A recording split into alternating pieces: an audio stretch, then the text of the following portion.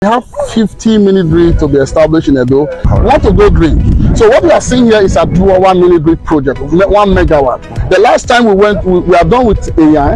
Now they have 24 hours light. People are saying, oh, it's MOU. It's real. The military hospital in Airport Road, we have their new face look by this week. The Edo Specialist Hospital and the entire Eastern Central will look another new look. We will meet the same thing. We are going to Edo North. Deputy Governor have made preparation ahead for us in Edo North. We want to do this.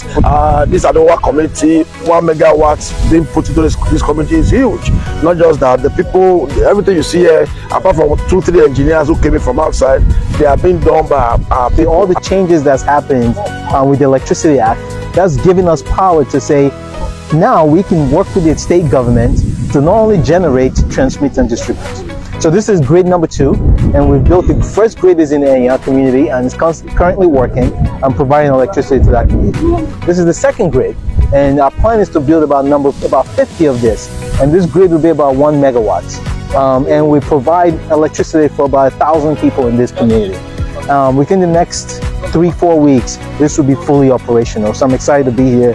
I'm excited to be part of the cause and trying to see how we can solve the electricity problem. As Edo State does the amendment of its electricity law, you're going to find out that there will be a lot more of these projects across the state.